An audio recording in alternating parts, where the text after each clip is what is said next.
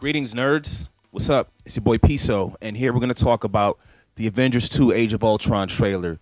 Now, if you're like me, after seeing the trailer, you probably had a huge, giant nerd boner that you had to deflate. I'm still working on mine. But yeah, let's get right into it. So, Avengers 2 trailer dropped, and here's our first screen grab. We have the Avengers they look beat up, you know. Banner, he's cuddled up in a blanket. Thor staring off in the distance. Widow and Cap look tired. This film really looks like it's going to be very dark, very Empire Strikes Back-like. And yeah, the Avengers are going to be tested. But what I want us to talk about in this video really is some of the secrets and some of the, theories I have about this film just based on the trailer. So let's get right into my first theory. And I want to go to this picture of Andy Serkis here. Those of you who may not know, Andy Serkis also played Gollum in Lord of the Rings. And, he's also in the Apes films. He plays Caesar. He's basically the best motion capture actor in film. So when I heard he was going to be in Age of Ultron, everyone kind of assumed that he was going to be doing the motion capture for the Incredible Hulk. Looks like they have him as a regular person. So when I first saw this photo, I didn't know. I'm like, who is he playing? And then I looked at some theories online. I thought about it, and I'm like, he's probably playing Ulysses Klaue.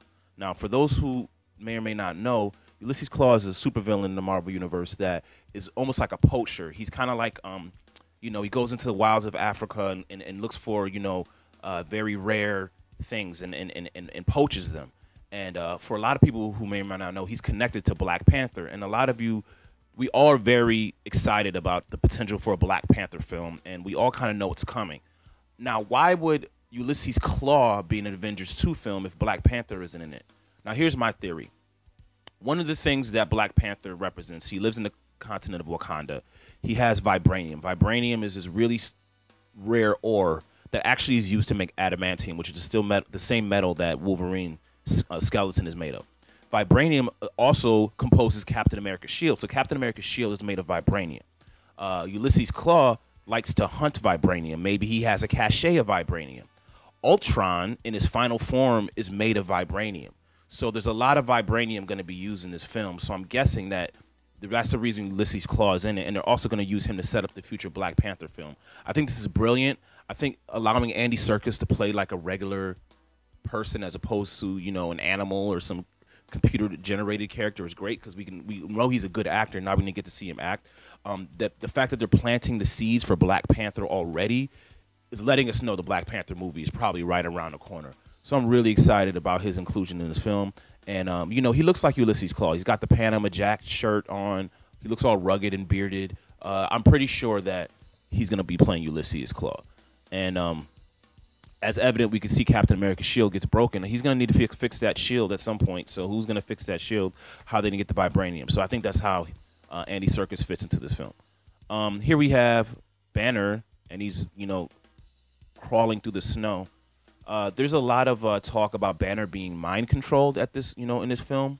We're going to talk about that a little bit later because, he does end up fighting Iron Man. And we don't know. It looks like a lot of the photos I'm seeing from Banner and a lot of the images we're seeing is that he's going to be very troubled and possibly, mind controlled. And I'm thinking that the Scarlet Witch is going to mind control him, seeing that she's not going to be a hero at the beginning of the film. She's going to be a villain. So I think we're going to get some old-fashioned mind control for the Hulk. Now, this image I really am interested in because this is the flashback. And a lot of people might not realize that is Steve Rogers back in the 1940s. And I'm pretty sure the two people next to him are Howard Stark and Peggy Carter. I'm not 100% sure, but it seems like that. Now, I don't know where the flashback fits into this film. I don't know how, this is going to all tie in. There were some rumors that they're going to establish the beginning of S.H.I.E.L.D. And, I'm assuming that, this is my assumption. My assumption is that Hank Pym attempted to build a machine, to build an AI robot, and it didn't work. And they were going to build, him and Howard Stark and Peggy Carter and some of the founding members of S.H.I.E.L.D. decided that it wasn't going to work, and they kind of put their efforts, on the shelf. And then Tony Stark finds out about it, and he's the one who ends up resurrecting the Ultron program. But that's just my theory. All right, let's keep it moving. Here we have Fury, Nick Fury, and interesting enough because we only see him briefly in this trailer, and as we all know, he went really deep underground at the end of Captain America 3, or at the end of Captain America 2, and at the end of Shield season 1. Fury went underground, and he's not even in charge of Shield anymore. Phil Coulson is in charge of Shield. So, how does Fury fit into this whole film? I think Fury is going to be starting a Secret Avengers team, and I think when everything goes down with Avengers 2 and the world gets screwed up, I think Fury is going to try to, bring Captain America and some of the other Avengers into an underground, more secret Avengers type of team, and I think that team is going to be the team that ends up going against Tony when the whole Civil War storyline pops off. So that's just my theory. Here we have a cool shot of Hawkeye. There's been a lot of talk about Hawkeye in this film, that his role is great. Apparently he's been referred to as a rock star of the film. I love Hawkeye. Hawkeye is probably my favorite Avenger, and very few people realize how cool Hawkeye is because we haven't, gotten a lot of cool scenes with him. So hopefully this movie is going to really give us some great Hawkeye because he really is the best Avenger.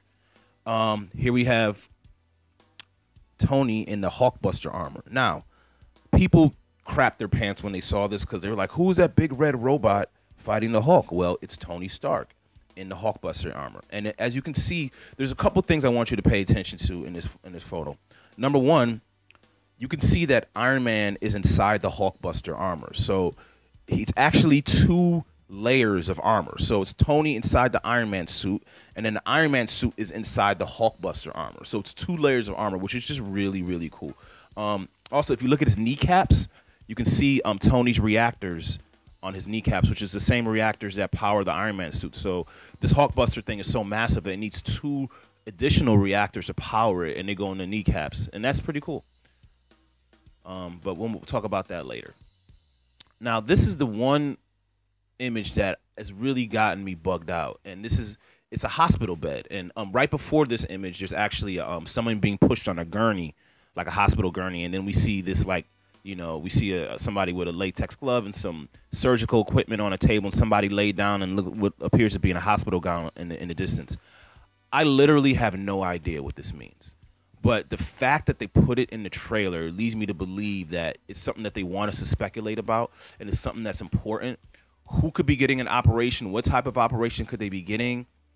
I don't really have, a concrete idea as to what this is, but I know it's very important.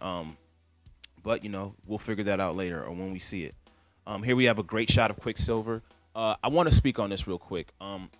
Now, there's going to be it's going to be interesting to see how Quicksilver plays out. Everyone knows how great Quicksilver was in Days of Future Past. For a lot of people don't realize, Quicksilver is a comic book character who is both an X-Man and an Avengers. So when Fox and Marvel split the movie rights, they both were able to get the movie rights to the character Quicksilver. So this character Quicksilver is in 2 superhero franchises, but it's not the same Quicksilver. Now, the Days of Future Past version is obviously very different than the Avengers version. Now, people love the Quicksilver scene from Days of Future Past, and I love it too, but here's my only problem. The only problem is that he moves so fast in that film that it's almost like he could destroy everybody. Like, when you really think about how powerful Quicksilver is in Days of Future Past, he could literally defeat everyone in that film. So I think they kind of overdid the whole speed thing with Quicksilver just because they wanted to really make a cool scene, which they did.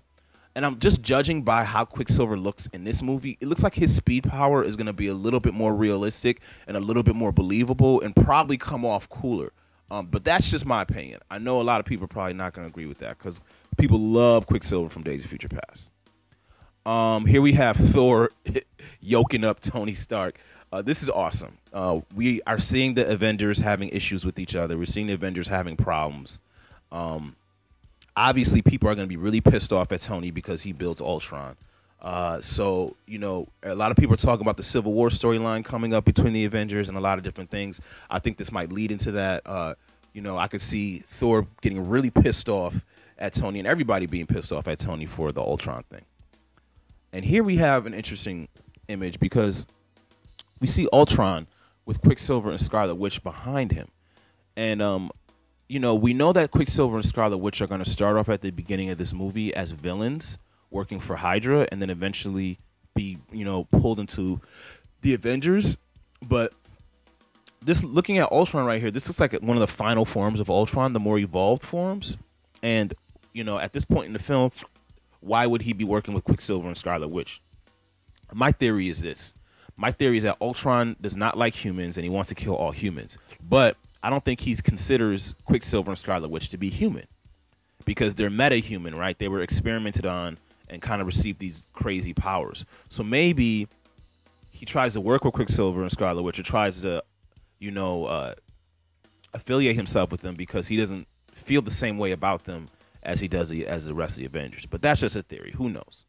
And this final photo is just going to be Ultron right here. And all I can say is I think we are going to finally have a really awesome villain in the Marvel Cinematic Universe besides Loki. A lot of people have been complaining about the villains in the Marvel Universe, and I think Ultron is going to be layered.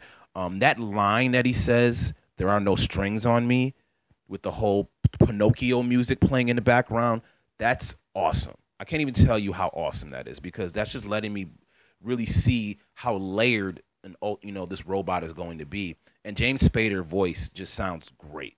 You know, it sounds human, but it sounds digitized. Like it's just evil. And I think this movie's gonna be pretty awesome, man. And I'm really excited. Great trailer. We're gonna continue to speculate and try to figure out some of the details in it. But yeah, man, Avengers 2, Age of Ultron, coming soon, y'all. All right, it's P.SO checking in for Nerd Era. Peace.